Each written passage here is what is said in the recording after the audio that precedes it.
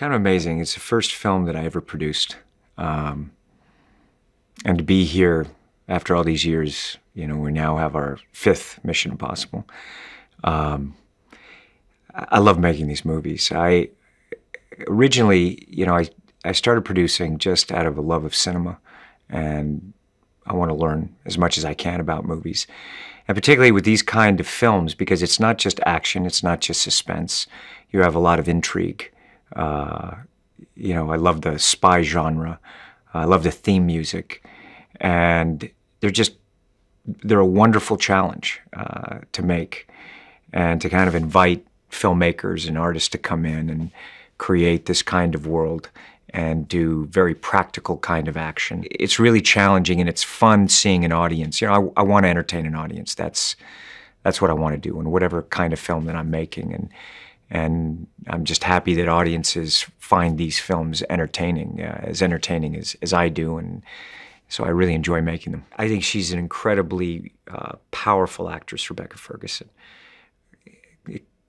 Incredibly charismatic, exudes an elegance and an intelligence. She's an amazing athlete, and she herself didn't realize how, you know, as we were working with her, I kept telling her, I said, look, you're really talented. Her hand-eye coordination, the way she moves is very powerful and elegant.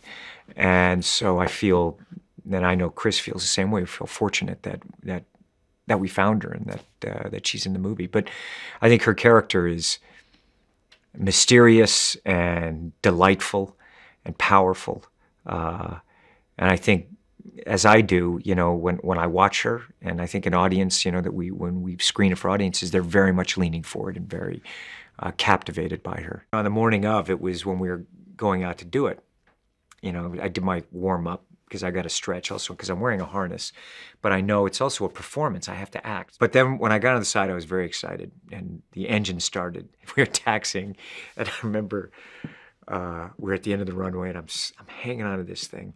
He's pushing that throttle forward, and we are hammering down that runway, and I'm like, holy It was the force of it, that wind. I mean, you see, I'm trying desperately to keep my feet on the side of that, you know, onto the flooring there. And I'm hanging onto the side of that, my grip on the side, and it's freezing cold at this point, even before we're up at altitude. And you know, you lose about 3 degrees per 1,000 feet.